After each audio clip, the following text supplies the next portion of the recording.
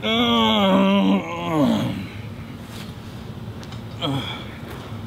up, guys? Had a little bit of a bender last night. Yeah. Step into my office. So you're heading to the gym to beat your chest like King Kong with angina, but you have no idea what exercises you're gonna do. Okay, let me be real with you for a second. Who the fuck creates workout routines anymore? I mean, give it a rest, Jim Stepani. What, did you just discover bodybuilding.com workout database? I got it. Magic Mike, clip my nuts on that one. If you're a true bro, your idea of creating a workout routine involves stepping in the gym and improv in a jam sesh. Just like your idea of romance involves stopping by a girl's place, throwing on some seal, and serving her up a fucking jam sandwich. What's up, dog? So when it comes to freestyling a workout, you're gonna choose exercises based on two factors. Beep. Effectiveness and alphaness. Effective exercises are exercises that work, that you should be doing. Alpha exercises are exercises that work, that you better be fucking doing. Here are the best chest exercises for looking alpha. Incline dumbbell press. What makes incline dumbbell alpha is that it's supposed to be harder than flat dumbbells. But you're a freak in nature. So for some inconceivable reason, you're actually stronger on incline dumbbell. So you choose to do incline because you're stronger on incline. And you're stronger on incline because you never do flat. Because you always do incline. Because you're stronger on incline, obviously. Here's where it gets super alpha. People don't know that you're stronger on incline.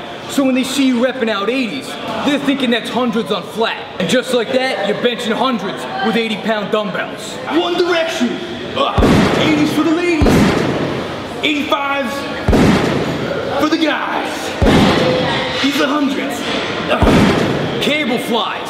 This exercise is all show. Let me break it down for you. You are literally the center of attention. You are claiming both sides of one of the most versatile and popular pieces of gym equipment. You can do a ton of different exercises with the cables, yet you're using both for one. I just set up hotels on a boardwalk and Park Place.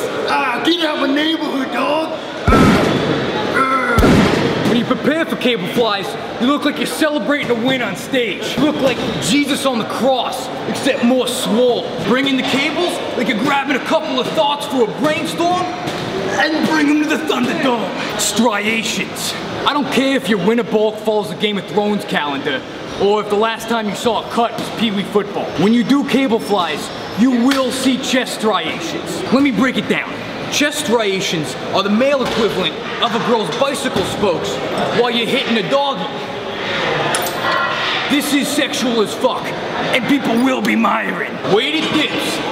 It doesn't get much more alpha than this. You are adding weight to your body by a chain hanging from your dick to do an exercise that people can't do with the weight hanging from their bones. Throw your chain on, ascend the ladder, and dip your 90-pound nutsack into Earth's mouth. Django chain.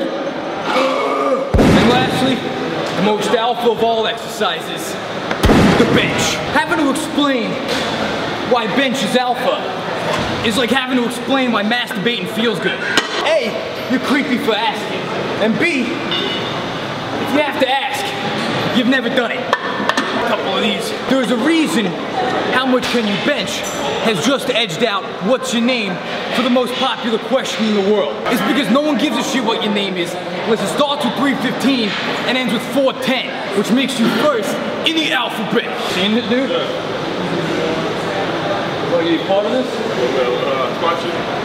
No, watch me. Okay. Don't spot me, watch me. Please subscribe to my YouTube channel. New videos everywhere on YouTube. I don't know why you guys keep sweating me. Also, go to BroSubs.com to see what God looks like. Got a little surprise I cooked up for you there.